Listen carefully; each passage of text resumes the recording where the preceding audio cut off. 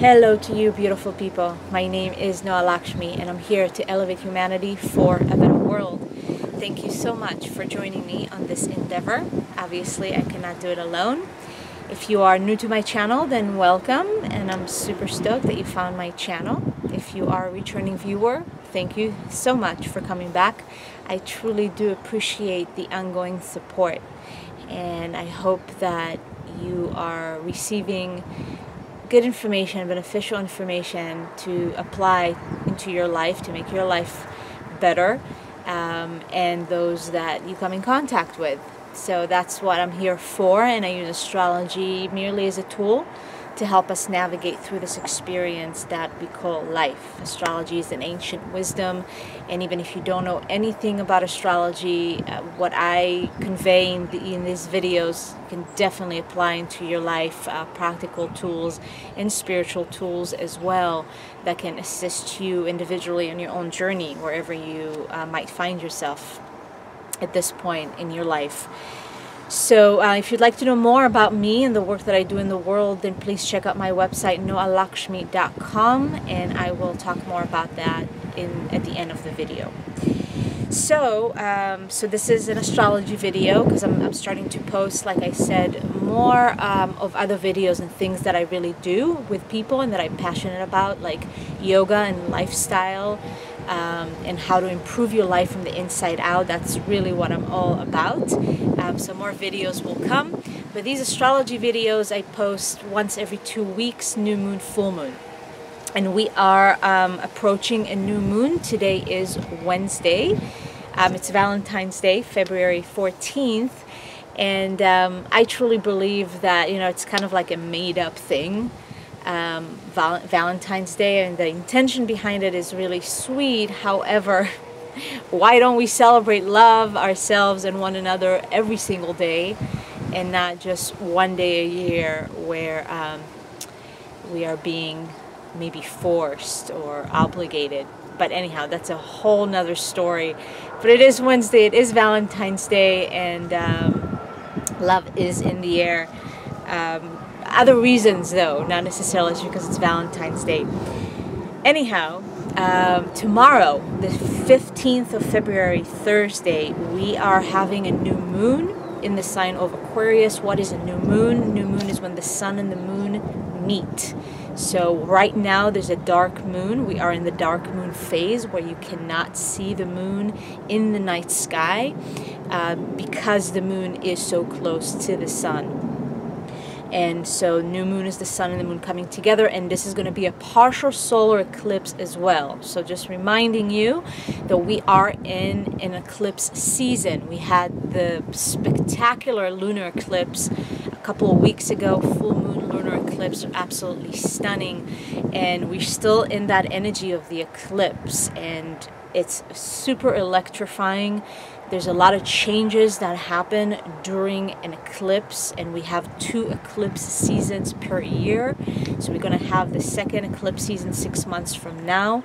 What eclipses do is that they open up a portal, they activate something, they unleash a certain momentum or energy in your life, where the effects or the outcome, so to speak, of what gets opened up during an eclipse or eclipse season may not reveal itself until 6 months later, or even 12 months, sometimes up to a year and 2 years of things that are happening for you internally and externally, but mainly internally, that you might not even notice or know. And perhaps there are some things that you are noticing and knowing that will take place, will reveal more of the bigger picture 6 months, 12 months, 18, 24 months from now.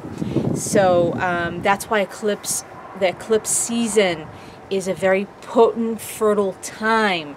The moon the power of the moon is amplified during eclipses, and so the fertility of this time energetically is quite potent, it's quite amplified. So every intention you have, thoughts, things that you do, choices that you are making, decisions that you are making, have almost an amplified impact on your life. Therefore, it's really good to amp up the awareness meter and really noticing what is happening for you within and without, and what is the best course of action for you to take, because the ramifications of that are going to be almost multiplied.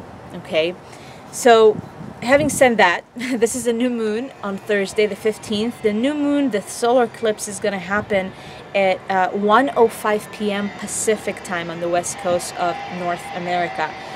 So you can make do the calculations depending on where you live in the world. It might be the 16th, Friday. And it's a solar eclipse, new moon in Aquarius. Okay, and so we are experiencing all these eclipses in Aquarius. This is going to be a south node eclipse. And what does that mean? I talked a little bit about the nodes 2 weeks ago. That was a full moon eclipse on the north node. Now we're having a solar eclipse new moon on the south node in Aquarius. It's not exact. It's actually quite far from the node itself, but it is a south node eclipse. So what does that mean is this is a lot about releasing. This is a lot about the past, and new moon, the dark phase before the new moon actually occurs. There's a release, there's a letting go that happens. It's not always comfortable, it's not always easy. However, releasing some of the past, or maybe some things that are holding you back from moving more into the future, from things that are holding you back from moving into, I talked about this last week, your future self. Things that, especially things that are still keeping your heart closed. And with Aquarius, I am looking at some traumatic experiences that are up for release and healing in order for you to move towards the North Node in Leo, which is the path of the heart, which is the path of your own creative expression, which is the path of joy. It's the path of being a child and playing. And in order for us to do that, the trauma of the past needs to be, well, and I want to be very clear. Suppression, denial, avoidance is not release, okay? It's important to acknowledge, and sometimes the release can come just from the acknowledgement of something. And some traumatic experiences that you remember and may not remember consciously, that now it's the invitation in order to open that new chapter, this new moon in Aquarius, the future, ascending into a better future. Those past traumas, those past experiences, some cords and ties maybe to other people that have hurt you, that those experiences and relationships may have traumatized you on some level. This is the release point, okay?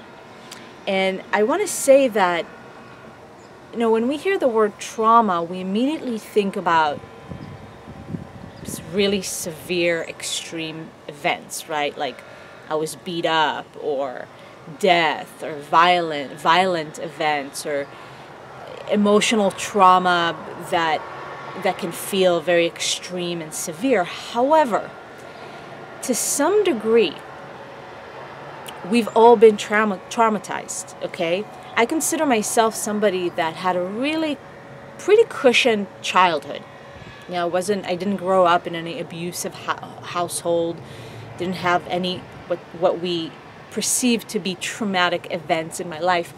However, as children, and everybody is doing the best they can. Our parents did the best they could. My parents did the best they could. They're amazing parents.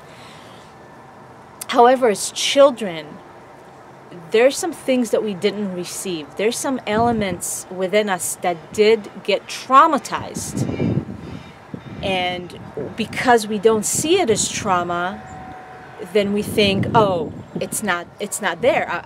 I never experienced trauma. But to some degree, we all have. If you didn't get enough love, enough nurturing, enough attention, enough acknowledgement and appreciation as a child, guess what? There's some trauma that is locked somewhere in your body and in your unconscious mind. What does that do? That is a block. That is a block for us to really live fully in love and in our hearts, because there's fear, because there's trauma. And what people do when after they're experienced trauma, they want to protect themselves unconsciously. This is all happening on a very unconscious level, okay? And especially when the South Node is involved here, there's the unconscious trauma. No matter how tiny it may be, that just for you to acknowledge it and to say, okay, yes, I didn't get the love I needed as a child, I didn't get the attention, I didn't get the acknowledgement, I didn't get the appreciation, I didn't get the nurturing, whatever it was, whatever it may be. And it could be from a parent, from the childhood. It could be from a significant other that you shared your life with for many years, or maybe not even for many years. So there's levels to the trauma. We're talking about emotional trauma, there's physical trauma, even to some degree some spiritual trauma, where, you know, you had a guru or you followed it. And we see that a lot in the spiritual community, following a teacher, following a guru, following whatever, and all of a sudden the bubble bursts right in your face, and it's like, oh my God, the trauma that people go through. And I know people in my own inner circle that have gone through that, and that is very traumatizing. You lose trust. That's the bottom line. When we are traumatized, no matter what the degree is, we lose trust. Trust in God, trust in love, in ourselves, in life, in people. And hey, guess what? When we don't have that trust, the love, we guard ourselves from love to flow in and out. We shut our heart to some degree. And when we shut our heart, we also shut our innocence. The innocent child that wants to play, that wants to enjoy life. And those are all that is all happening on a very unconscious level, like I said. And this new moon, okay, you want to move forward to more joy, to more fulfillment of your own creative, authentic expression, then maybe it's a good time to dig a little deeper and find if there is some trauma, small or big, no matter what, and what is the remedy. So we're moving into Venus in Pisces, all right? And Venus moved into Pisces a few days ago. We're having this new moon with all the release that is happening. And I'm going to get to Venus in Pisces in a moment, but what I forgot to say is that this new moon is squaring Jupiter, okay? So we do have some sort of a crisis in faith. Not believing, really, maybe not finding enough strength and inner strength to face the trauma, or to face maybe some people in your life that you need to let go of, that there's some forgiveness that is necessary. There's some cords that need to be cut. There's a lot of changes that come with new moon, and especially eclipse, and especially in Aquarius. Change, and to some degree, for some of you, it might be radical change. And there's some unpredictability and some unexpected factors also, especially when it comes to relationship. This new moon eclipse is conjuncting Juno, an asteroid. Juno is an asteroid that is associated with Venus, so it is connected to our relationships. Aquarius itself is a very social, kind of the networkable sign, where we are looking at our connections and our network and people that this is the time to actually disconnect from certain relationships, from certain habits, from certain patterns. There's that disconnection that, in order to move forward, needs to happen. And so crisis in faith and really believing that you can do it, that you actually big enough and courageous enough. Jupiter in Scorpio, there's a lot of strength. There's a lot of strength. And with this square to the new moon, when we don't pay attention to what life is showing us, okay, you need to let go of this. You need to let go of this person. You need to let go of this relationship. You need to let go of this job, whatever it is in your life, then it's going to get even harder. The lessons are going to be more intense. But why? For us to grow, sometimes we need that electrical shock. Jupiter in Scorpio squaring a new moon in Aquarius, and it's an electrical, penetrating shock that, hey, just leave us no other choice but to change and to move forward. So I just want to encourage you, instead of waiting for that electrifying shock, to do something that you know that you need to do. So that's the thing. When sometimes you may know something, that you know that something is right for you, but it doesn't necessarily feel good. But you know it's right for you. So I want to encourage you to really follow what you know is right for you, even though it might not feel good at first. So when we are asked to let go of something, and it can be a habit or a pattern in your life, and again, in relationships, whatever it is that the letting go is happening, sometimes we even hold on to pain. It's like, I just want to hold on to the trauma. I just want to hold on to this, that this happened to me, and I'm not going to let it go, and I'm not going to forgive this person. And that is quite toxic, to be honest with you. And that's something that holds you back from moving into your heart, from moving into your joy, from moving into more fulfillment. So what are you holding on to that is not allowing you to grow? And hey, invitation to let it go right now before there's an electrifying shock. It's like, oh my God, okay, I must let go of this now. I have no other choice, because there's kind of like a dead end if I don't. So do we have to wait until the dead end? Or can we take a different street that actually going to lead us to the destination? And we're looking at the North Node in Leo. That's the destination right now. So pay attention to that. So as I was mentioning, Venus has moved into Pisces. And this is one of the ways to really release yourself and find liberation. Aquarius new moon is liberation and freedom. You want to liberate yourself from anger or maybe resentment that you're holding for somebody. Forgiveness. Venus in Pisces.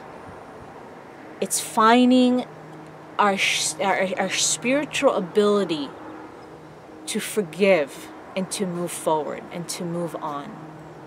It doesn't come easily sometimes. I know that, especially when some difficult events took place, especially between other people.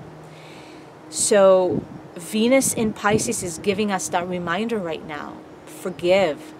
Open your spiritual awareness to see that everything that has taken place in your life up until this point was absolutely perfect.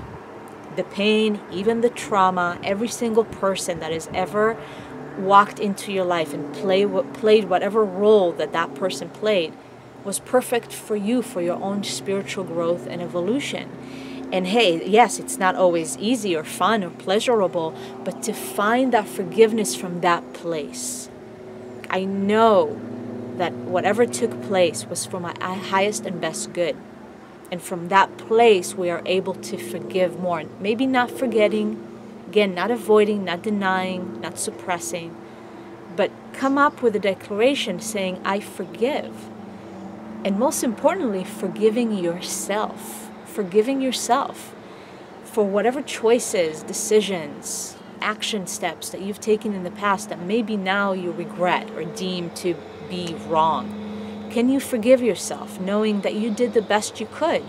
Venus is going to conjunct Neptune on the 21st, okay, and squaring Mars at the same time. And Mars is going to square Neptune the day after. There's a lot happening. The day after the new moon, Mars is squaring Neptune.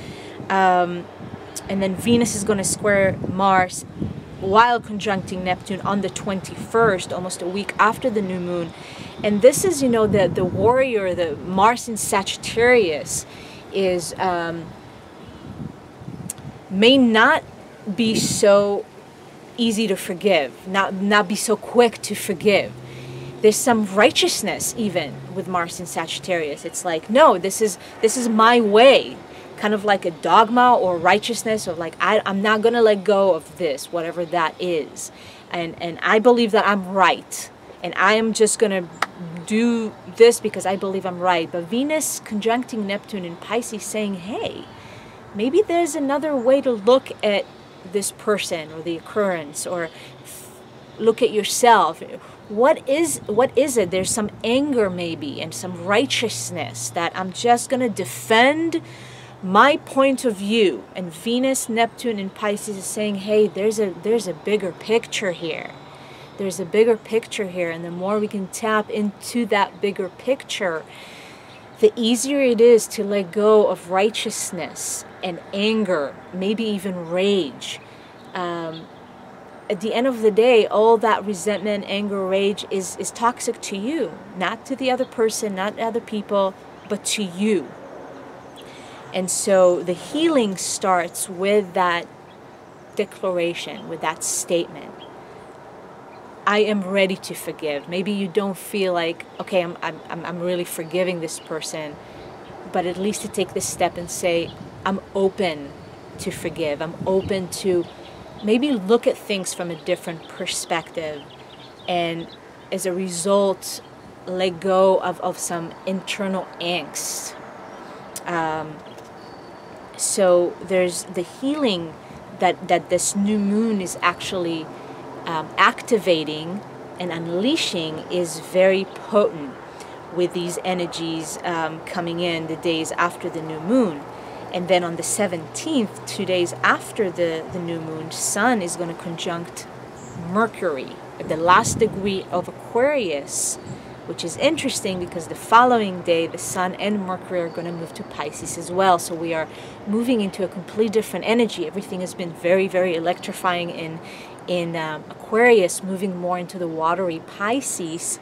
And Sun-Mercury conjunction in the last degree of Aquarius, very much related to everything I spoke about at the beginning.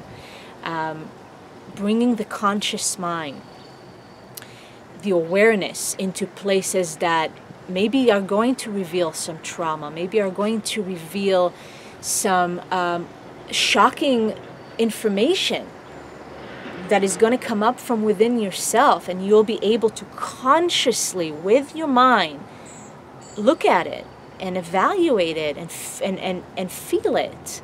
Feel it, not just analyzing it, not just think about it. With Aquarius, we can get a little bit in the head, but to have the awareness. Sun, Mercury, to me in Aquarius, it's such a, there's an awakening. There's an awakening to what? Awakening to what? What is it that you need in your life in order to be more liberated, in order to be free, in order for that freedom and liberation to move you into your future? You want to move into your future liberated and free.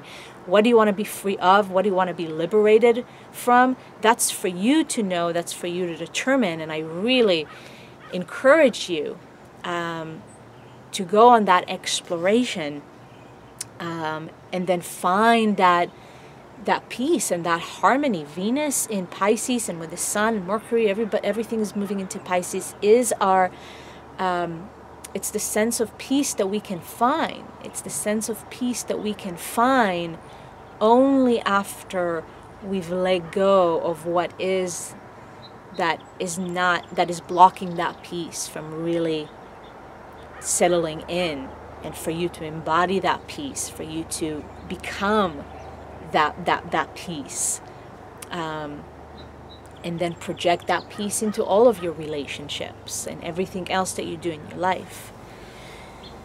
Oh, so yeah, this is very powerful times, and when Pisces starts to get into our lives, there's a lot of healing, there's a lot of spiritual awareness that comes in, and this is great. This is really good because it gives us the tool, like I said, to see life from a bigger perspective, to look at our relationship, to look at ourselves, to look at everything that has happened up until now from a bigger perspective, and to forgive and to move forward.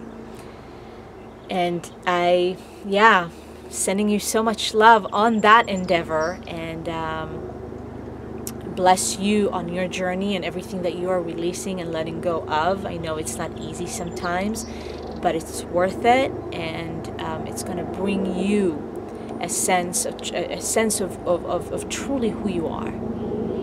Putting all the anger aside and all the pain aside, and really tapping into this sweet essence of you, yourself as a soul. Yes, thank you so much for tuning in and listening to this message I had for you for this cycle. If you would like to know more about me and the work that I do in the world, please check out my website, noalakshmi.com. The links below. You can also check out my book that I published in last August of 2017, Master Your Life with Love, How to Upgrade Your Life from the Inside Out by cultivating the most loving relationship with yourself. Tons of practical tools in the book, so you are welcome to check that out in the links below. If you would like a personal reading with me, same thing, there's a link down below to book your session. And I would love to hear from you in the comments here on this video. Contact me on my website, and if you liking this video and other videos, please share this with others that you may think benefit from this message. Share this on your social media network, thumbs up, comment, whatever. Everything just feels so nice, and the support that I receive, I really appreciate that. Subscribe to my channel, find me on my website, and sending you tons of love on this new moon cycle. Many blessings on your journey. Stay awesome, stay beautiful. I will see you next time. New moon blessings to all of you. Much love. Satnam.